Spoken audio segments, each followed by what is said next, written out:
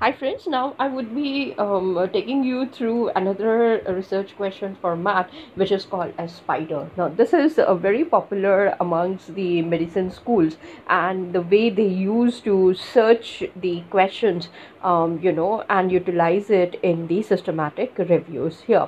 Now here I'm just giving you the orientation or introduction to it. However, going forward in my next video, immediately I'll be taking you through the calculations and how it is being used specifically in the research areas. Now here you will see that the full form of spider is S stands for sample, and this differs in qualitative and quantitative studies within the medicine and the other schools also. I don't have to pinpoint towards it. PI stands for phenomena of interest, and we will see more discussion about it. D stands for design, E for evaluation, and R for the research type that we are going to take you. And here I have mentioned very clearly that you can look at this particular paper, Cook A, Smith D, and Booth A 2012, Beyond PICO, the spider tool for the qualitative evidence synthesis. Now very few people, this is a very classic paper. Anyone who is interested for the systematic analysis should definitely go ahead with it and utilize it in their own systematic reviews. Now that's one thing. Now secondly, we have to understand that S, when I talk about sample, and I have already told you that it differs, and we will see that why it has to differ. Like if I'm talking about one patient, then what is the utility of it, number one. Number two, if I'm talking to 100 patients in my systematic review, then how does it differ? Now there are a lot of important consequences for this, and we would be checking out even this one also side by side. Now the second one is PI. Now in majority of the cases we have seen that this PI, phenomena of interest, it includes what we call it as the behaviors, experiences, and interventions also sometimes. So it's totally up to us what exactly we would like to take up in our own research question. The next one is, third one is the design, which is the most popular one, and we have seen that the effect on the strength of the analysis of the study. Now when I'll be picking up with one of the papers, again, which is the classical one, not the Cook, by somebody else, and then you will see that yes, design has played a very important role in the systematic review. Next is the evaluation. Now it is nothing but the outcomes or the results of it, and we will see that this one includes more of the subjective outcomes, like our views, the tables that we have collected, the generalization that we are going to make with the systematic reviews, how many articles we have done, and what is the sensitivity and the specificity calculations within this particular systematic reviews. Then comes the last one, which is the R. Now this is the research types, and again, research types, as we all know, it can be qualitative. Now in the field of medicine also, qualitative analysis is great in demand, and they do a lot of it.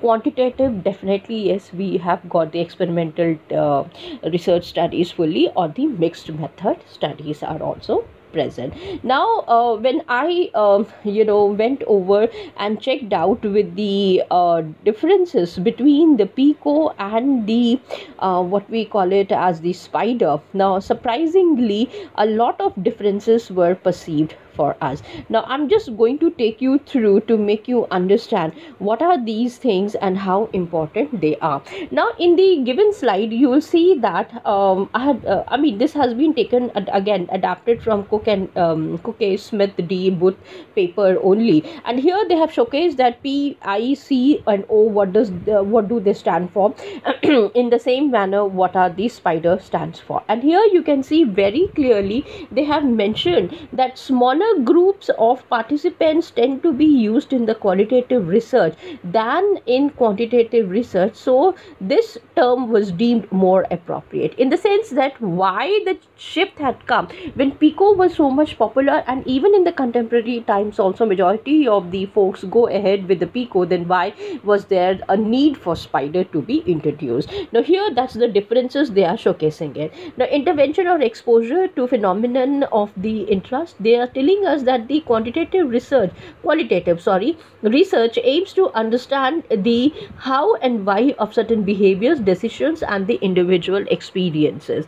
Okay, therefore an intervention exposure per se is not always evident in the qualitative. Therefore, from intervention they move to what we call it as the phenomenon of the interest. So why from comparison to design? The theoretical framework used in qualitative research will determine the research method that is used.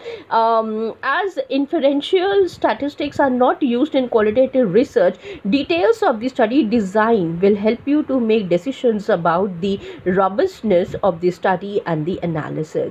Now, apart from that, they have even said that it might increase the detection of the qualitative studies in the databases in which it is present, and the abstracts which are unstructured ones. So we will see later on how this is being useful to take care, and I'll show you the analysis also about that. Outcomes and evaluation. In this, they have taken same end results as quantitative research method, that the outcome measures.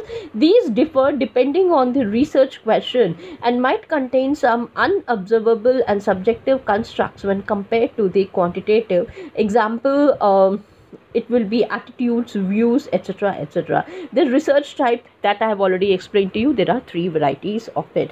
Now this is the shift that has been moved from Pico to Spider, and the explanation has been given to us. Now the question arises, now how is this terms going to be? Now you see, when they are searching or performing the systematic reviews, there are before I can go ahead with the search terms, I need to let you know that databases search queries that are done, they are either 7 to 10 varieties max to max, we can say. Now there is a way in which, and that's why I had started off with the logic one, so that the usage of these databases becomes easier for us. Otherwise it is a little bit confusing and we may not be very comfortable. However, one can move to the domain of that logic, and I have created already few videos of mine under the playlist titled as the logic part, so you can be there and you can understand. Now coming back to the search terms used in Pico search, now here you can see that for P, when they are using in certain databases, how well they are going to utilize it. Under I, C and O, similarly in Spider tool, when they are using it, what would be the entire thing. Now why is this required? Reason is, if I show you the next slide, you will understand that the process in which we are taking care using those databases. Okay, now they are not very difficult, they are very easy ones. In fact, if I can learn, anybody in this world can learn, and I think a little bit of dedication and your time is required to understand these databases and how to utilize them. They are similar to our Mendeley and other things also. However, they are more robust in the sense that they are not just storing, but they are doing much more better work than the ones that are present in the management side. Now here the articles that they have taken care, 953 articles that were included. I told you the entire systematic reviews that we are again and again, I'm telling you the criteria and the features. The main criteria is the inclusion.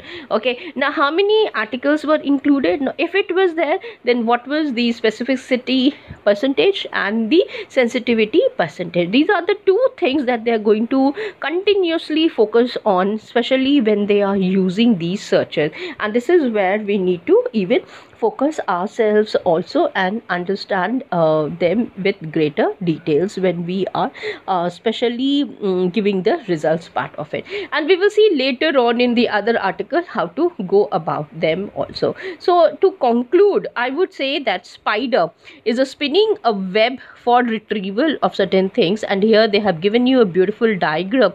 Again, I've taken it from the same book, which I really liked it, rather than that animal spider as it is. So it is sample, phenomena of interest, design, evaluation and research type, and in between you can see how well you are going to be grilled in order to come up with a proper systematic review. So I think I'm going to stop here, and let me come up with the another video walk of mine on Spider itself, and we will be checking out much more details about them. Till then, thanks and take care. Bye.